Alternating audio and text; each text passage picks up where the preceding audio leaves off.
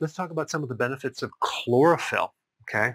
Chlorophyll is that green thing in plants. It's actually a pigment, and plants use it with the sun's help to make energy, okay? So we're going from a light energy ray to a chemical storage of energy.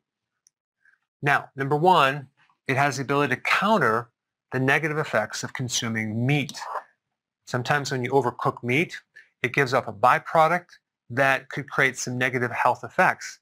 But when you combine chlorophyll, that will help to reduce those effects. This is why you want to combine vegetables with meat or a salad with your meats. Number two, it can act as a natural deodorizer. If you have body odor, you have bad breath, you need to be consuming things with higher amounts of chlorophyll. Number three, it can act as a blood builder. The chemistry of chlorophyll is literally identical to your own blood, except for your blood has iron, whereas chlorophyll has magnesium, which I'm going to get to in a second. So if someone has anemia, they want to be consuming more chlorophyll type foods. Number four, skin. Okay, so there's a lot of cool things that chlorophyll can do for your skin.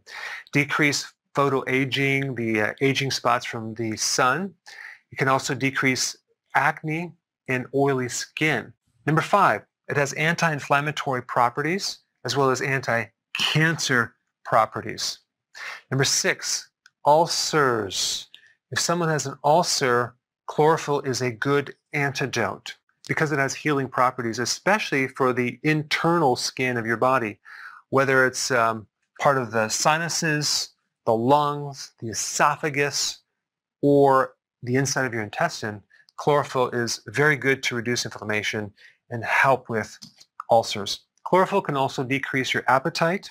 And at the heart of chlorophyll, you have this mineral magnesium, which I already mentioned, which is involved in 300 different enzymes. It's involved in making ATP, which is the energy currency system of the body.